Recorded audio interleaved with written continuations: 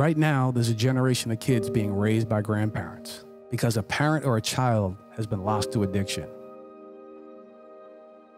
That simple premise became the inspiration behind the film, What About the Kids? The film depicts the conflict, pain, and burden brought on by this epidemic and provides insight on this battle so many of us are currently fighting every day. My name is Jim Wahlberg, the director of the film, What About the Kids? As an addict in recovery myself, I've made it my mission to help expose the truth of what's really happening to many of our families. The effects of this crisis are found everywhere, in every state, every city, and every neighborhood, maybe even in your own home. The truth is, the most dangerous drugs known to man have gone mainstream, and it's right there in our faces, everywhere we look. And our families are losing. We're losing our sons, we're losing our daughters, our mothers, our fathers. Behind every life lost, there's pain, trauma, and devastation for every one of our loved ones. I want to introduce you to the Feinstein family, a normal, middle-class family whose son Dennis is a person in recovery. After the tragic loss of his wife Yolanda, who was also a person who suffered from addiction, it led them into making a decision no family should have to make. You know, while Dennis was still living with us, at that time, he was living with us. What can I say? He was here. He was not here, but he was physically here. And we had that discussion, and we came to the conclusion, we have to take the children. He has a very loud personality. Yes. He truly knew that the stability and well-being of the children would be better served if, in fact, they were here. The Feinsteins have invited us into their home to share their story, from the unfortunate losses to the eventual triumphs, the uncomfortable truth of what it is to be one of the true life stories that inspired us to make the film, What About the Kids?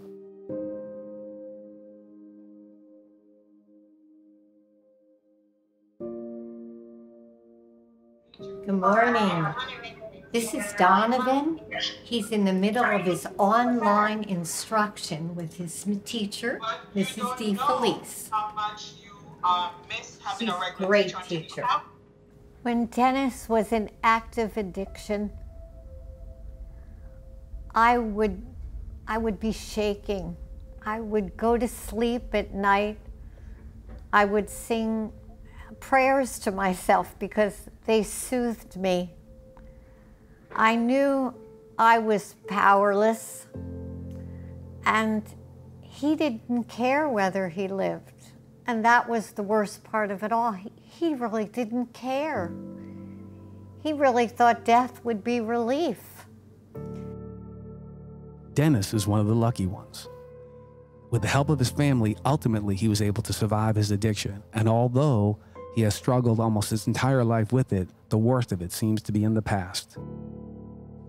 I had a chance to talk to Dennis about his history of abuse and trauma and events that led to some of his darkest days. Tell me about Yolanda losing her battle with addiction. On April 21st, 2013, I was at my mom's house, and I got a call from the hospital that she wasn't going to make it. You know, there was just no way her heart would stop. They couldn't get it to start, and she was gone. And I was scavenging the house, like, I need something right now. Like, I just needed something. And I remember my mom had the kids out in the pool, and I was sitting there. I'm getting emotional, but I was sitting in my mom's bedroom holding our wedding picture, and things weren't great. Like, we were literally, like, probably this close to, like, divorcing and never talking again, you know, like with restraining orders. And I got that call, and it was almost like nothing had happened. It was a sound that you don't hear. And I walked in, and I looked at him, and I hugged him. And when she looked at me, she knew. I didn't have to tell her. She knew. And I said, I'm so sorry. And no matter what had happened before, I knew how much Dennis loved Yolanda. In the film, What About the Kids? Our protagonist, Seth, faces his worst fear, losing his wife and the mother of his child. Nicole! These tragic events are way too common in today's society, but it's the aftermath of these preventable deaths that may have the most profound effect on these families. Please, no. Nicole! Nicole, wake up! Nicole, please, wake up, please, wake up! And it was a really rough time. I think telling Emma had to be one of the hardest things I ever had to do.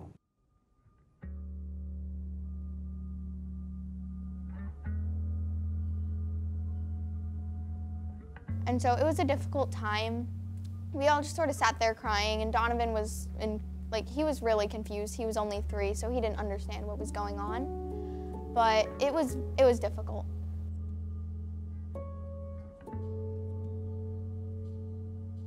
The children were immediately brought back to Harvey and I, and at that time, Dennis was still living with us.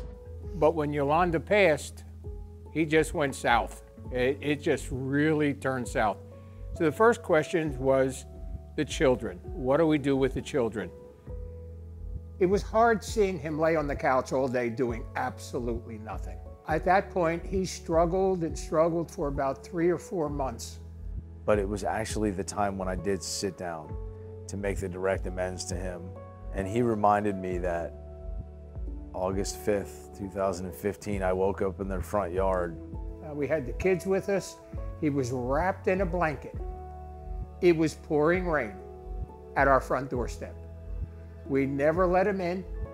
We called a counselor who we know, David, and he came immediately and took him to a treatment center. And it took me about 18 months to actually stop and get into recovery, which I tricked myself into. I didn't want to be in it, but I took the suggestions and I got the message. It took Dennis believing that there was a better way, that life would be better for him. A day or two later, I was outside and I was smoking a cigarette with my dad, and he looked at me and he said, "Now you can live the life that you'd be proud of." So, Dennis, tell me about, what it was like growing up. I met your parents, wonderful people, but they did indicate that you had some difficulties early on. They could see sort of a pattern developing.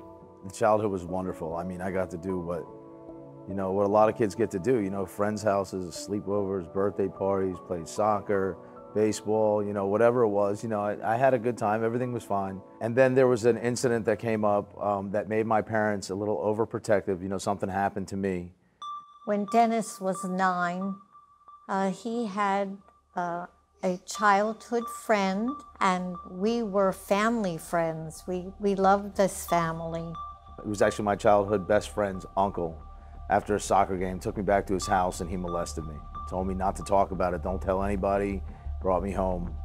And I didn't talk about it. I didn't say anything because I was scared. I didn't know what he would do. I didn't know if I did anything wrong. I was 9 years old. And it happened again, and it happened again, and it happened again until eventually he got caught. I got a call from the detective in Margate asking me if I knew this uncle. What this man did to Dennis and to our entire family, I felt he was a monster. I didn't have any forgiveness in my heart. He had harmed my wonderful son. And my parents became overprotective. So there was no more friends' houses and birthday parties and sleepovers. It was, stay in the house. At the time, I didn't understand it. I kind of resented it at the time. But in order for me to get out of the house at that point, I either had to sneak out or I had to skip school, or I wasn't surrounding myself with the type of people. I was the kind of kid that always wanted to be like whoever I was around. I was a chameleon. And that's where, a lot of the behavior started stemming from, that I know my mom was concerned about. She didn't know if I'd make it to 15 and then 25 and then, so on.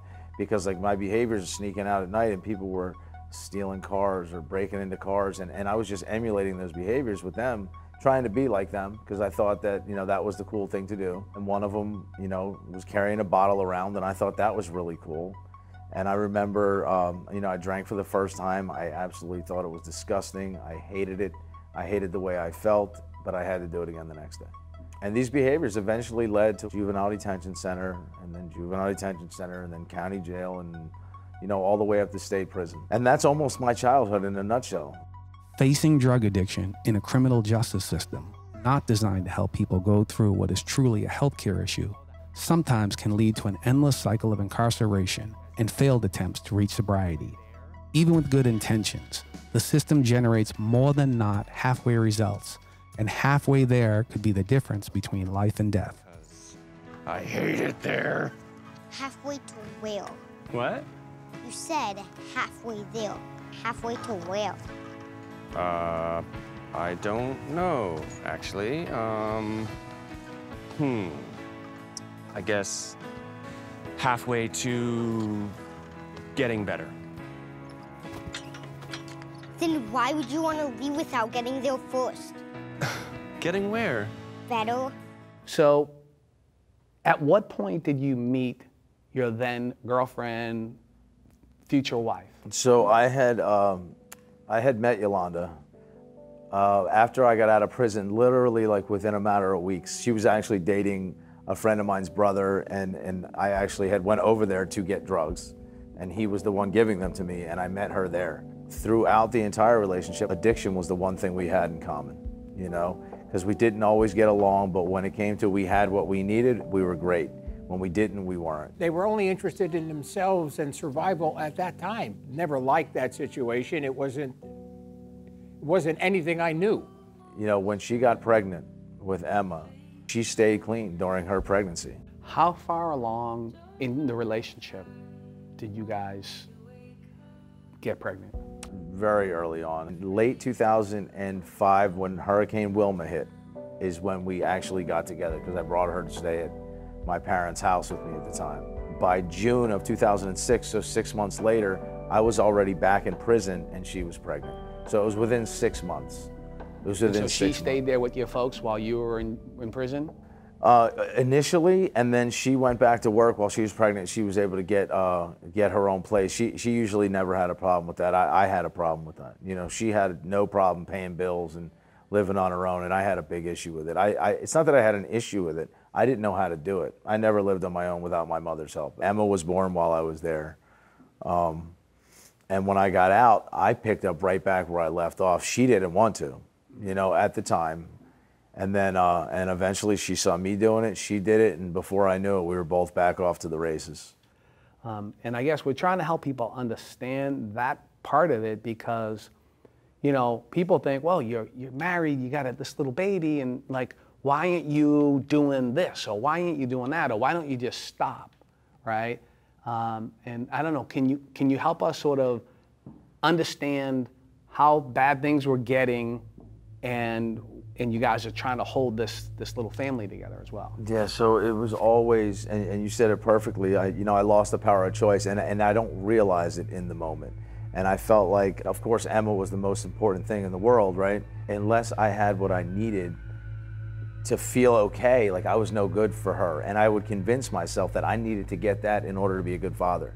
Because like I can't even sit here and watch the show with her because all I'm doing is thinking about is getting that next one, and I'm staring at the phone, and I can't go to your school functions, and I can't walk it unless I have it. The one thing that people see as the thing tearing an addict apart, the addict actually sees it as it's the one thing holding them together, right? And I don't think I think that's sort of the best possible explanation That is. to give somebody, because you can't, they just don't get it. They say, well, if this thing is hurting you, why don't you just stop, right? But if you turn the tables, it's, no, you don't understand. I'm much worse without this, right? I'm completely useless without this. And I think that's the one thing that like normal people don't seem to grasp fully. So like I needed it to go to work, I needed it to stay at work, I needed it to clean the house, I needed it to do laundry, I needed it to go to family functions, I needed it to go to school functions, I needed it to have a conversation. Just to have a normal conversation with someone, just to look somebody in the eye, like that's what made me feel normal. Life's a lot easier without it. And I didn't know that, obviously, in active addiction, and you couldn't have convinced me of it. in active addiction. Emma's born. Now you're living together. You guys are living together. At what point did you get married? We got married. It was September 5th in 2007. It was like a spur of the moment, man, like an impulsive, That's the year Emma was born? Emma was born in 2006. 2006. So Emma was almost one or one-ish. Yeah. And then you got married. Mm-hmm. Yeah, Emma, it was September 5th of 2007. And it was just like a spur of the moment. Let's just, run to JCPenney's and buy a white shirt for the pictures. I'll charge an engagement ring on my mother, my JCPenney's card that my mother's gonna pay the bill on, and we just kind of like ran with it. But as sick as we both were, I believe we did love each other, and that's what we wanted to do at the time. Her poor stepdaughter, we used to have her watching over Emma while we would sleep all day. And it just became a complete disaster to the point that we couldn't even get that house clean. We just literally had to move. I wasn't entirely sure what was going on most of the time. Like a lot of the time, like they would just fight and then they'd be like, you know what, Emma, which one of us is your favorite? And the other one's going. And then my mom would end up kicking my dad out of the house and then calling him later asking why he wasn't there. Their mental stability wasn't the best. And then the same thing happened with the next house. It was a lot better than the old house because there weren't rats everywhere and the walls weren't shaking because there were rats everywhere. And that's when things got really bad. She became unfaithful, warning me the whole time that she was gonna do that if this continued. I loved her, I didn't want her to do that, but she wasn't the most important thing in my life, and I wasn't the most important thing in her life. We both had that as a common denominator. And so she started stepping out, and then we started fighting, and then I started spending nights out of the house, but usually at my parents' house if they would let me, because it had gotten to that point where they didn't necessarily feel comfortable with me there. So you guys are struggling with the relationship. You're obviously full-blown addiction, both of you, right? Both struggling, living in less than desirable accommodations, right? Put it the nice way, right? Yeah, oh yeah. And so you're raising two girls in this, right? Your daughter and your stepdaughter, right? And then pregnant again. Pregnant again. She was somehow able to stop using for the 9 months. I didn't. While she was pregnant with Donovan, I think I overdosed once. They weren't sure what exactly happened to me. And I always had the excuse because I would take something that would cause a seizure if you didn't take it. And whenever I would take too much of something else, I'd have the excuse, oh, I just had a seizure, that's why I look like this, or that's why I feel like this. I know my mom remembers a bunch of incidents I don't remember, but I continued to use throughout Donovan's pregnancy. She didn't. And I had her convinced that there were certain narcotics that I needed. Like, it wasn't that I want to just get high, like I need these to like function. Like, she would find it no matter where it was. And while I was in the hospital, like, she found it all, and then I guess she brought it to work with her, and she didn't tell me that she started using again until, after she gave birth to Donovan. When he was about a month or two old, she called me and she's like, I have to be honest with you, like, the stuff that I found in the house, like, was sitting at work, and like I've been using it every day at work, and I had been using every day too without her knowing about it, and before you know it, we were using again. And it brought you back together, right? You got seats next to each other on the Titanic. Exactly. I realized at this point there was nothing I could do. It was all up to him. You could help all you want. It's going to be rejected. This is scary because you just never know. He used to have a motto, I'm here for a good time, not for a long time. And that is telling. Did it ever occur to you, one time while you were praying for me, that just maybe I could have used that time? Did you ever think that just maybe I needed my mom to talk to? I mean, you knew I couldn't talk to Dad. There were so many times, Mom, so many times when I was so lost and I needed someone to go to. But you gave all your time to God. and you gave none of yours. I almost died, or I almost ended up with a life sentence in prison, probably 10 times each. And I teetered on the brink. You know, that's where I like to live at, like on the edge, you know, and it didn't feel good unless I was like on that edge. And there wasn't fear involved. It was, and I didn't want to die. I just wanted to feel what it felt like, so close to it. Because like I just didn't like, I always thought that if I didn't like how I felt, I had to take something to change it. I always thought that. And I'm an addict, so the first time I didn't like how I felt, I had to take something to change it, and probably took entirely too much. And then I had to take something to change that, and before I knew it, 15 years of my life went by. Just trying to stay feeling different, you know? Not trying to go through the feelings. I never knew that feelings passed. That was something new for me. And I remember August 5th, 2015, homeless, going over to my parents' house, and I would knock on the door, only when I knew my dad was not there, because he would definitely not let me in the house. The point was to go in there and find something to go sell so I could get high or whatever it was. And I remembered going in the house. Donovan didn't turn his head away from the TV. He didn't really care that I was there at all. Emma, she loved me, but she knew how I was. And she ran into her room and hid her piggy bank because it was me in the house. Was that I may not be able to get to it, get some money and get out before she noticed. Because she'd always notice. And she'd be able to tell you exactly to the penny how much I took. Like, just my luck. I had a math genius as a daughter as I'm trying to take out of the piggy bank. And that's just how, that's how it was, man. Talk to me about your relationship with your parents, right? Individually, right? So your relationship with your mom now. To quote my cousin, or maybe it was my uncle, like I hit the mother lottery. You know, I really did. And there's just no other way to say it. She's just the most genuine soul, pure-hearted person who somehow lives by the 12 steps and has never worked them. I don't know how it happened. I could tell her about everything bad and she'll find something positive to come out of it. She's just an amazing person. I mean, she gets so excited and overwhelmed when they talk about you, in particular in the work that you do. Talk about that a little bit. Talk about what you do for work, having a passion, something that makes you jump out of bed in the morning to be of service to others, and what that means to you. Okay. I work in addiction recovery treatment now. You know, my dad, he used to always say all the time, if you love what you do, you never have to go to work again. And like, I feel like I never have to work. I was the worst of the worst. And like, if it could work for me and turn my life, I mean, you want to talk about a rags to riches story. You know, I'm homeless, living on the streets with nowhere to go. And now I had car trouble 4 weeks ago and was able to go to the car dealership and get a new one. Like, that's insane to me. You know, I used to have to bum money to go buy a single cigarette if the store would sell it. And I go to work to help people, you know, so I would probably do what I do for free and have to find another way to pay bills.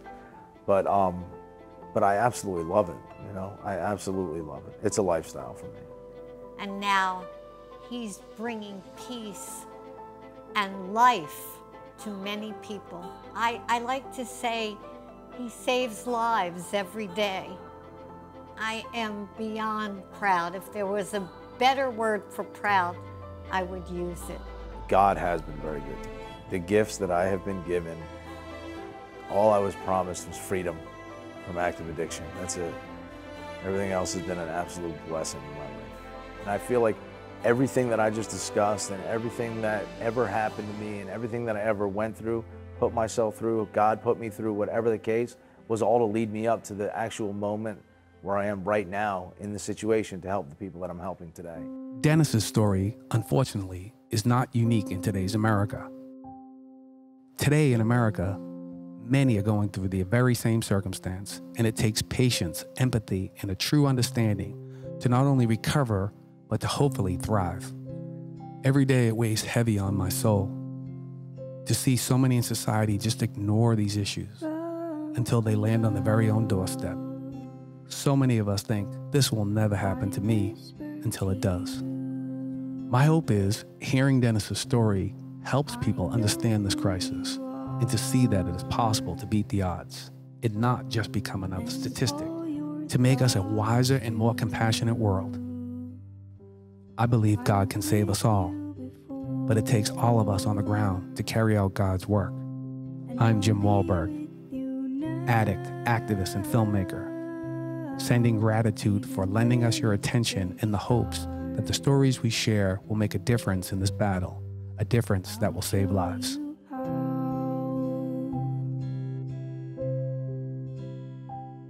To love me with all of your heart and your soul, we won't fall apart, and I'll carry you through all the storms, and I'll let you rest in my arms.